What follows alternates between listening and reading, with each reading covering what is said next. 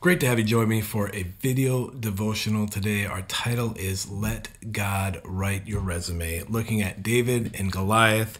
In 1 Samuel 17, verse 36, it states, "Your servant has struck down both lions and bears, and this uncircumcised Philistine shall be like one of them, for he has defied the armies of the living God." In the story of David versus Goliath, there's a moment at which David must convince King Saul to let him go and fight the giant.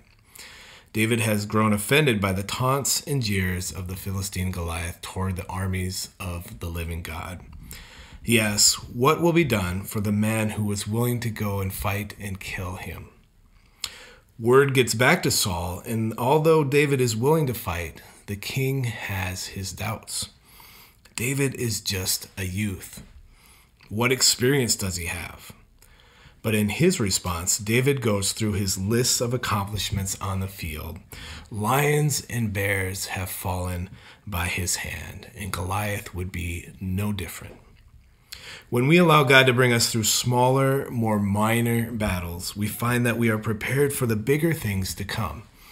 We must trust that in this process, He is building and writing our resume. God knew that one day Goliath would confront Israel, and He knew David would be the man to take him down. All the years fighting bears and lions were preparation years for David to get ready. David may not even have known why those smaller battles occurred, but once Goliath appeared, he knew how to fight and win.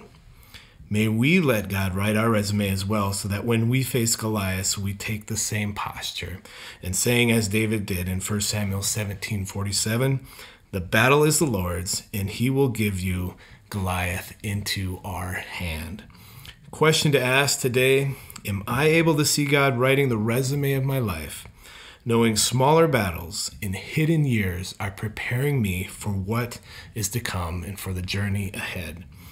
Can I trust God in the smaller things as well as the larger ones to come? Lord, just as you were preparing David in his youth, you prepare us. Our spiritual growth in you means that we can face and conquer giants because you give us the ability to do it. I hope that's a promise that you take with you today. Be encouraged, be blessed.